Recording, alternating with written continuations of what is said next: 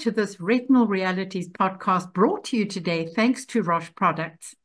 Our hosts today are Claudette and Lindsay, and our very special guest is Zaheeda, who has a visual impairment caused by retinitis pigmentosa.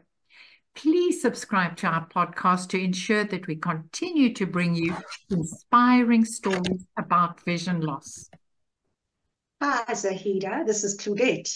Firstly, congrats on your amazing performance at the Dis-Chem Ride for Sight 2024.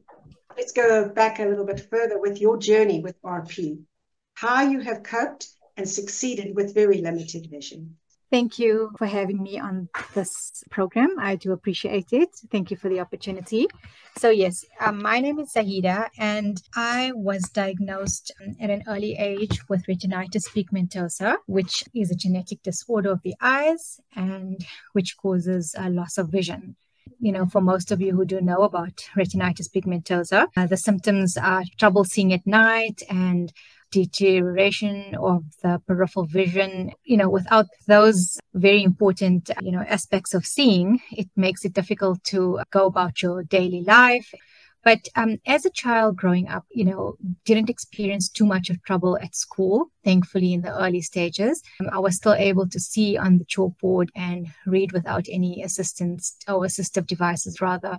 So it wasn't too strenuous. Of course, then as time went by and going out at night with friends, and that became a bit more, challenging.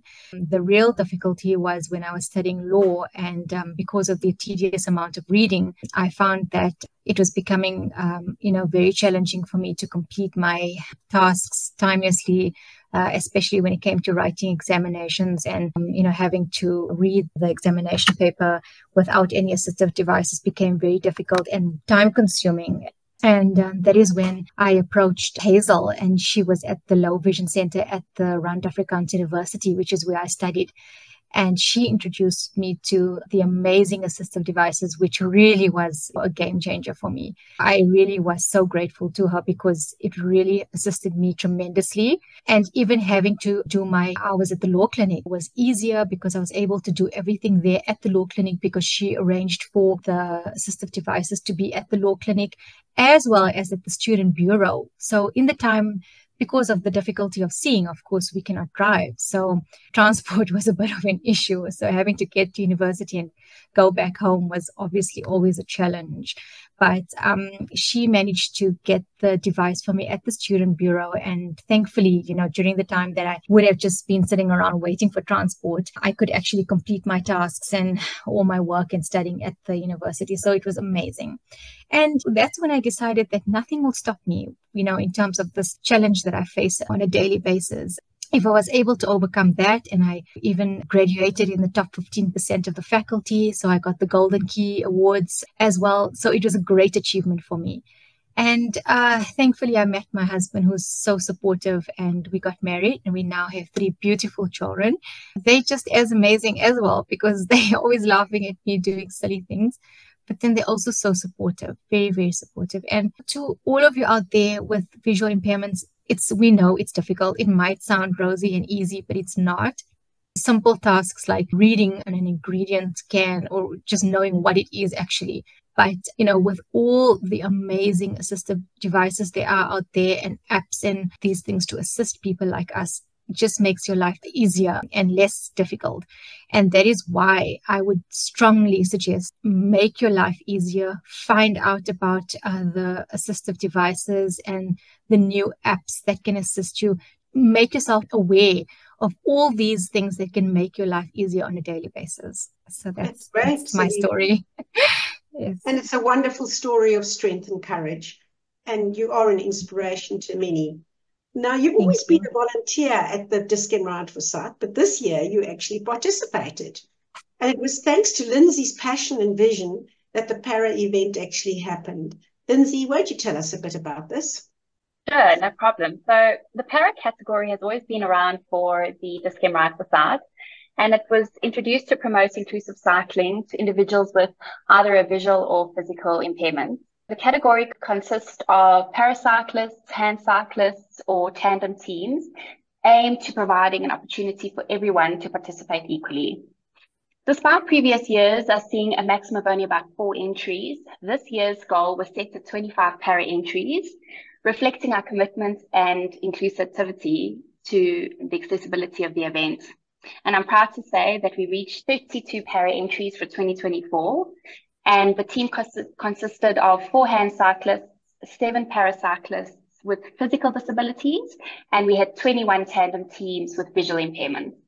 Zaheeda, I'd like to ask you, what was going through your mind the first time you got onto a tandem bicycle with your volunteer pilot, George, knowing that you had to ride 62 kilometers with only 4 weeks of training ahead? Can you describe the emotions you experienced? Yes, absolutely, I can, because it's stuck in my head. I won't forget it. So, of course, it was extremely overwhelming, but I'm not going to be dishonest about it. I had set a goal for myself this year, and I told myself that this year I'm actually going to do something out of the ordinary and for myself. My husband's a triathlete, so I always find myself supporting him. My daughters are very athletic, and my eldest daughter plays for the first team of her school hockey. I am always supporting them and, trying to do whatever I can to make things easier for them.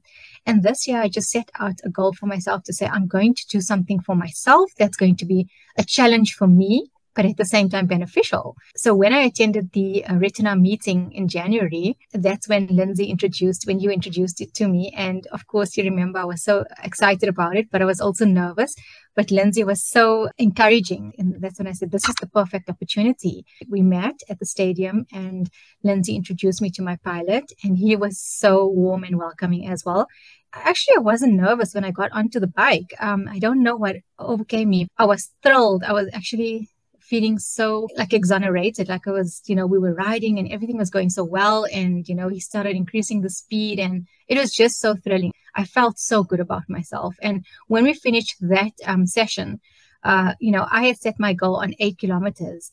And George told me that, no, 8 kilometers, we surpassed that already. So we're definitely going to go for the 62 kilometers. And so did Lindsay tell that to me as well. So I was like, I don't know about 62 kilometers, people, because we're just starting off, but let's see how it goes, So there was all a mix of emotion.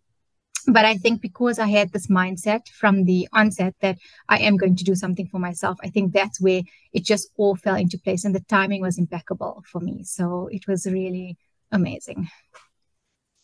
Yeah, well, it was amazing to have you part of it. How did you feel to be part of a team of visually impaired individuals, all preparing for the same cycling event all together, especially knowing that you were all together for the very first time? Yes. So, I'm not sure how other people with disabilities or visual impairment feel. If I'm not a part of something, when you don't feel included in something, just lets down your mood completely. That's how I am. When I'm amongst people, I like to be included in the conversation. And for me, this was just so amazing because these people were all on the same level as I am, going through the same emotions, mixed feelings, anxious, but at the same time feeling determined and encouraged. So I think it felt really awesome to be a part of the group, and everybody was so amazing and generous with help and kindness, and we all, felt the same feelings. And it was that for me was just so amazing, and that's why I would certainly want to continue with tandem cycling. And how did you overcome any apprehensions or fears that you may have had about participating in such a physically demanding event as a first-timer? It is. And what I did is my husband generously put up a stationary bike for me to train on because nobody around where we live has a tandem. So I wouldn't have had that opportunity to train during the week, apart from the Sundays where we were meeting up to train. I set goals for myself and I told myself I'll start off with 30 minutes on the bike each day and gradually increase that to an hour and a half, 2 hours as the time goes by, just to see what my endurance levels will be like. And that's what I did. After the training session, I felt each week that we did meet up on the Sunday, I felt so much more determined and encouraged and less nervous and more confident going at that speed, traveling on the road. So the training definitely assisted me. Apart from that, it's all really a mindset. People with disabilities will, I'm sure, share the sentiment that it's all in the mind, because if you put your mind to something, you can do it. Definitely, I fully agree. And also time in the saddle, with you putting that extra effort in during the week, sitting on the stationary bicycle will definitely help you for your event. I can definitely say that. Can you describe the atmosphere and the energy of the cycling event itself, especially as you and your fellow para-athletes all embarked on the 62-kilometer journey together? Yes, that morning, we just all had different feelings and we all were encouraging one another. I think we have to take our hats off to our pilots because each one of them was so encouraging. George kept telling me, everything's going to be fine. We're going to be good. Don't worry. And so you could hear the other pilots convincing their paras the same, and I think that's so important that you have the right person and that there are people out there that are willing to give up their time and do this volunteer work and to assist people like us, because not everybody will want to do that. And it's a huge responsibility. They don't know what they're getting themselves into until they actually riding with your para. They all were just so inspirational. It was just like so much of camaraderie. It was just amazing. It was really, really good. And you came second, and that was absolutely amazing. We've always looked up to you. You've been involved with Retina South Africa for a long time. And what role has Retina South Africa played in your life? And what advice would you give to others who may be hesitant to try and para sport due to their vision loss? Retina South Africa has been an organization for me, a sense of belonging. From the onset, when I joined Retina South Africa, I always felt, and I was much more involved previously, being on the committee, being part of the national committee. And at one point, I was even the chairperson in the Pretoria branch when we had branches. It really played an important and pivotal role in my life, having guided me throughout in terms of having my DNA samples being sent over to Estonia, all done through Retina South Africa.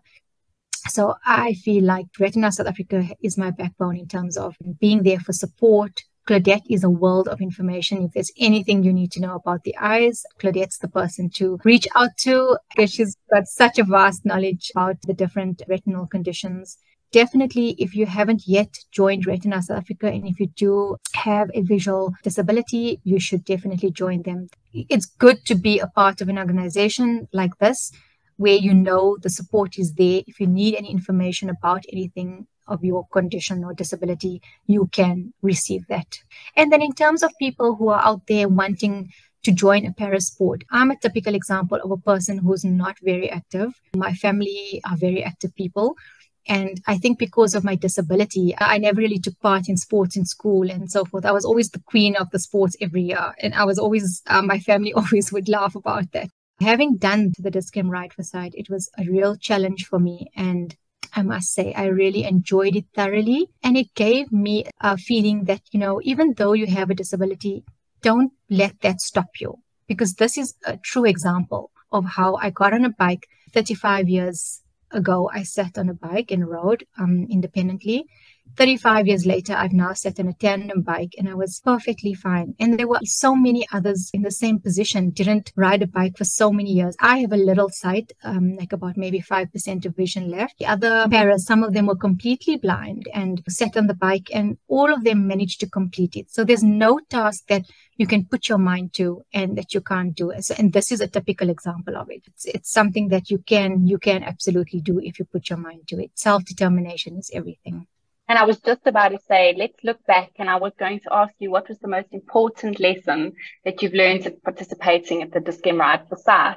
And I think you really just nailed that question without me even asking it. I think it's amazing what both of you have done. Lindsay is the leader, and Zaheeda is the absolute example of what you can do when you want to.